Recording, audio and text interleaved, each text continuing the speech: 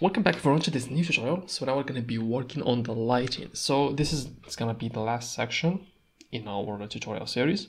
Alright, so let's work on the lighting. So if we switch, by the way, I'm on the EV render over here, the engine that I'm using, the EV. So if I switch over here to the render, you can see that we have our lighting sucks, to be honest. We have nothing going on over here. So we need to work on it. So, but before doing that, I'd like to study first the lighting in our reference so that we can make it similar, so that we can achieve a similar lighting. So if we zoom over here on the back, we can see that we have some kind of a reflection on the back building. You can see this gate over here, this red object gate. You can see the reflection of it on the back building. So I'm pretty sure that we have a light source right besides this building. So we need to add that first. Let me just, I'm gonna just create or put the cursor right here. Shift S, put cursor right there, and Shift A, let's add light source. It's gonna be just a point, but actually what we need to do is to increase its strength to something like 1000. Okay, let's see. Yeah, we start to see that reflection on the back, so I'm gonna just increase it even up, 2500, something like this. So now as you can see, we have a nice reflection of that gate that is similar to this one. Not exactly the same, but for example, let me try to move it up. Yep, actually something like this. Maybe move it forward or backward. Yep, something like this. So we got the idea. So this is the first light source that we got in our scene. Second one is gonna be these lamps that we got over here. So they are essential in this spot, especially on this section. So let's add them. So for this one, I'm going to be just using, so basically if you are on the cycle, if you want to render this on the cycle, I'm going to just use the emission. I'm going to just show you in both cases. So over here, I'm going to be adding new material, and let's call it emission. Okay, over here, I'm going to be splitting my scene so that you can switch to the shader editor. And I'm going to just remove this principal BSDF. And I'm going to be adding Shift A, let's add an emission. This one. Going to be connecting the emission to the surface. Alright, and let's increase that strength to something like 50.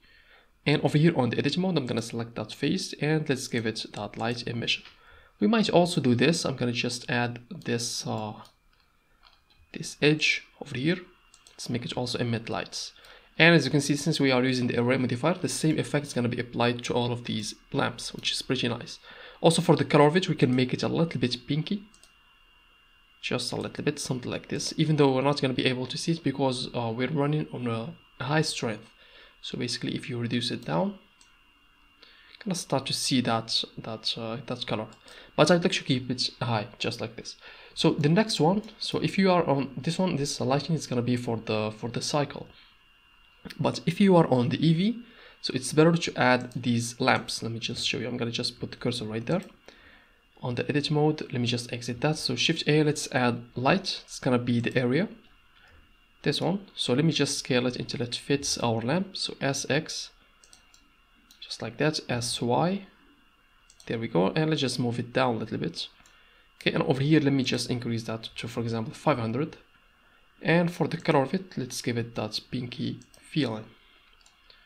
There we go, we got it. I'm gonna just duplicate this lamp. Or you know what, let me just check. What about increasing it to 1000? Let's just see. Yeah, I think it looks even better. Alright, so let's just duplicate this object, Alt D. So I'm using the Alt D instead of the Shift D, and let me just show you that. So basically, once we change GY, so it's hard to move it manually.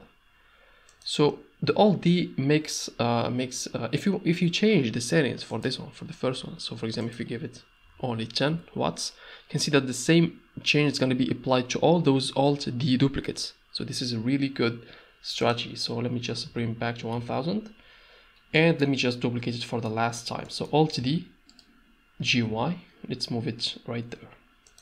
Excellent. So I'm going to hit 0 to get back to my camera view, and it's looking pretty nice. And for the, also I'd like to add some color for this side over here. So I have this idea to just apply that color to only this edge. So I'm going to be adding over here new material.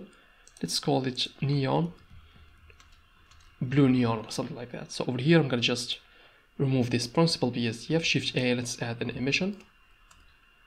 Okay, and let's connect the emission to the surface. And this one I'd like to make it completely blue. So let's assign it to that. Basically we got it. And also for the strength, so over here we gave it, let me just check, I think we gave it 100, no, just 50. So over here, for example, let's give it 25. And also, since we are using this, since we are working on the EV right now, I'm gonna just Shift A, cursor to that location, and let's exit edit mode, and let's add lamp. It's gonna be the area. This one, RX 90 degree. Okay, we got it. Maybe let's just scale it up. GY, move it forward a little bit, and let's increase that to, for example, 100. And for the color of it, let's make it blue. Yep, I like this blue. Can I even make it, I think we can animate this one. Let me just check. Not sure if we can animate that color. So I'm gonna be investigating that later on. For now, let me just make it blue. Okay, we can also increase that, so SZ.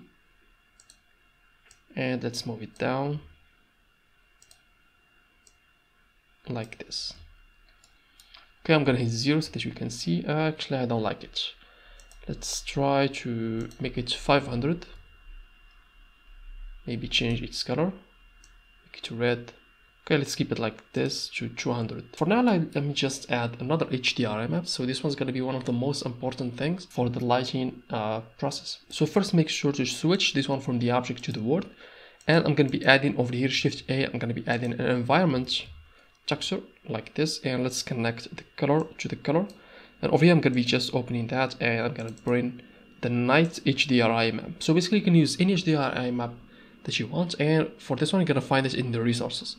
So double click on it, and basically we got it. So if we go outside, you can see that we have this Hdri map. So we're gonna be having a reflection of that environment into our scene, which is pretty nice. Also over here I'd like to do something. So since we are activating that node wrangler again, let me just show you. On the add-ons, node wrangler, this one. So if we do this, so Control T, click on this one and Control T, going to be able to add the mapping and the texture coordinates. So over here we can do this, can control those, can spin it around until we achieve some good lighting, just like this. So 75 works best in my case. And as you can see, we got some realistic lighting going on in our scene. So we can do this, Shift G and tab so that you can walk around. And that's pretty nice. Alright, so let's go for our first render. So I'm gonna just go over here and render an image. Okay, so we got it on the fly, which is nice. But also over here on the background, I'd like to reduce these bumps. The back building looks a little bit bumpy. Yeah, I'd like to reduce that a little bit. So let me just switch back over here to the object. Select everything. And let's just go over here, for example, let's give it 0.3.